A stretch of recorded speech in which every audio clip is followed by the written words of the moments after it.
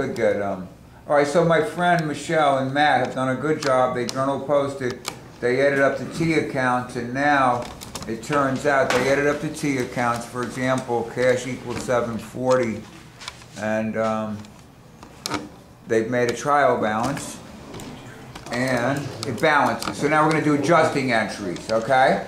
She has a test tomorrow, so she's in a kind of a rush, which is always good,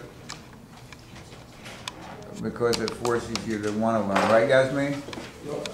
So, okay, so now we're going to do adjusting entries. The purpose of adjusting entries is to, of course, to adjust the books, but the thing is to look for any revenues or expenses that we didn't find yet, Michelle. What did you ask? I'm sorry. We're going to do adjusting entries now. Okay. As it turns out, debits do equal credits, so now we're going to do adjusting entries. The purpose, when we do adjusting entries, Yasim, in a test situation, now, of course, Mike's website, the purpose of which is to get an A in your course. So some teachers will dispute my statement, which is we're looking for any revenues or expenses that we didn't find. But when you're on a test, Yasim, you read the statement, Michelle. You ready to do journal entries, Michelle? Yeah. Ready? You want me to do them up there? Yeah. Okay. Yasim's going to do the closing entries. All right? See, I could do them. I used to have a camera girl, but I don't have her right So now. is this? Now leave that there. Make the journal entry to the right of it. Just put a line to separate it. We're doing it to the right. Now, adjusting entries. We read this. Here's how we do it. Here's Mike's technique. Again, there's a high failure rate unless you go to a private school where you give them $2,000 and everybody gets either an A or a B. It's unbelievable, but that's what they do. I hate to say it, but if you're in a school where they have standards, you're gonna, the purpose is this. We read the sentence and we say to ourselves, am I looking for a revenue or expense? Read the first one, Matt. Supplies on hand, 500. Supplies on hand, 500. That means supplies in our hand. Michelle, am I looking for a revenue or an expense? That's what I ask myself on a test. What do you think? Well, make your best guess if you're not sure. I was going to go with revenue. Nope. Revenue means to perform a service. This has to do with how many supplies got used. Expense means to use. Revenue means to do. They're both verbs. So we're looking for an expense. What kind of expense you want to call it? Take a guess. Supplies expense? Supply expense. Write down the word supply expense. You're on a test. That's what you do, Yasmin, okay?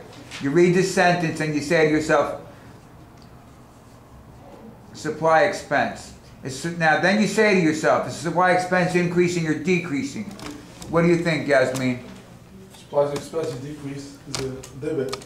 Nope, it's a verb. It's always increasing. Expenses and revenues are verbs. Remember, they're always increasing. Oh, with revenues, right?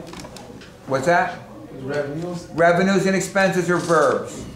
They're always increasing. So he's right, though. He's right. He said that expenses carry debits. He's right about that. Therefore, Michelle, debit or credit to supply expense? Debit. Correct answer. See your T account. If you're not sure, Michelle, look at the T account. If you're in a situation when you're learning this stuff, you look at the T account. That's what they're there for. And you see the plus on the left side of the expense? Where You see that? Look at one of the expense accounts, Michelle. Assets. You see what the expenses are? Point out it. Go over to rent expense, Michelle. I can add it over here, right? No, it's You could good. Write down supply expense. That's right. You are going to do. Skip down a little. You got to give a little space though, because you're going to have to adjust those accounts up top. Now that I think about it.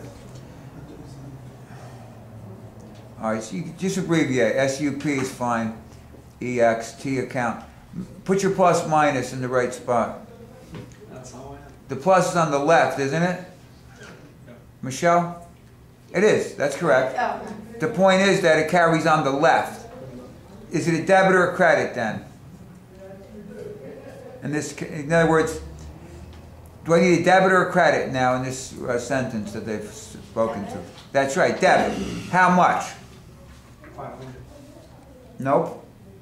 Michelle, look at the account. See, Matt, see the account called supplies? Yeah. How much does it say there is? 2,500. But how much is it after you counted them?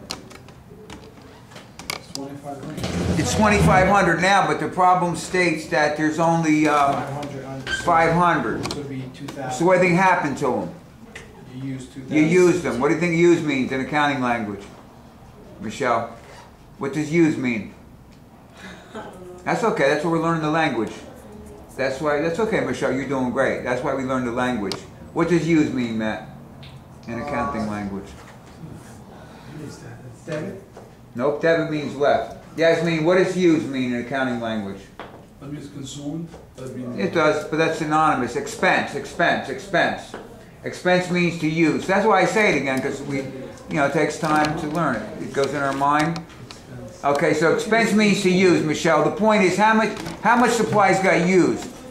2,000. How much? 2,000. Correct answer. Debit or credit to supply expense, and how much? It'd be a debit? That's right, it would be. And she's right, for 2,000.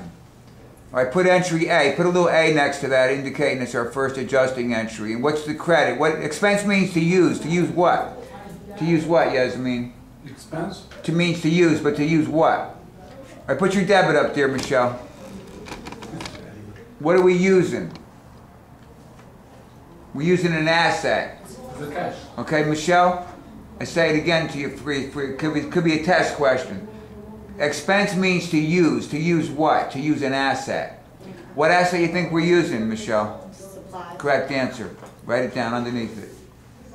Is supplies increasing or decreasing? Michelle? Decreasing. Correct answer. Debit or credit? Credit? That's right. All right, she journals. That's your first adjusting entry. You're going to have them tomorrow on an exam. Okay, so it's not all fun and games here in the real world in college, is it? So we need to get A's out here. All right, post it up. Post to your supply expense. She already did. Now post to supplies. Post up to supplies. In fact, do this, Michelle. Here's what you do. Let me see this. Can I see your thing for a second? Here's what we'll do. We'll make a line like this to indicate this is before. So now what happened was, it was 2,000. Entry A, and then we put the end balance in another box here. I'm not as neat as Michelle. And that's, okay, that's how you do that. It's how you count on a test, okay? Your teacher didn't teach you that. Hello, Terrence. Make yourself at home. We'll get you some work on your stuff, Tara. Okay, next. Accrued salaries paid, 500. Accrued salaries. Are we looking for revenue or expense, Michelle? Mike, which page do you tell me? What page is it, Matt? 134. 134, Queso Wagon, 8th edition. Michelle, we looking for revenue and expense? Expense? You're right. What kind? What do you want to call it? What kind of expense you want to call it? Salaries? Let's do it. Write down the word salaries expense. S-A-L-E-X-P. Is the salary expense increasing or decreasing is the question you ask yourself on a test. That's what you have to ask yourself tomorrow for your test, Michelle. Decrease? Nope. I'll say it again. That's okay. That's what we're jamming in your head now. I'll say it again. He knows. It's the expenses are verbs, right? So they're always increasing because a verb is a description of something that happened. The people worked for us. So therefore it's a debit or credit. Debit. Correct answer. How much was it for? 500. 500. Okay. And expense does mean to use an asset. We are going to use an asset called cash later on, not now though. When you see the word accrued tomorrow, when you see that word in an adjusting entry, it means wasn't recorded, wasn't paid. So we're not paying cash now. What account do you think we should use, Michelle? What was the salaries, right? Wait, can you read the question again? Read that to her again, Matt. Accrued salaries payable, 500. Salaries payable? That's right, salaries payable. Salaries payable increasing or decreasing, Michelle? Decrease. Go look at your T account, Michelle. Go by your T Labor account. always, right? Go by salaries payable, Michelle. You see the T account for salaries payable? Yes. Do I owe more money or less money after these folks worked for us for a week and I didn't pay them? More. You didn't Correct pay them? answer, debit or credit? Credit. Correct answer. Now she's gonna go post. Thank you, Terrence. Like I said, we got Atlantic City rules, which is, they are. Where's salaries? In Atlantic City, if you so much as talk on the phone, the pit boy stops the game and tells you to get off that phone. You gotta go away from the table. And some people think he's kidding. They're not kidding. They're not kidding. You gotta get away from the table. The girl tells you, the dealer, Right here? and they said, yo, you gotta move away from the table. You can't do that. It's the last sacred place, the casino. Can you believe it? Now gambling is, you know, I like to not call card counting gambling, but that's another story.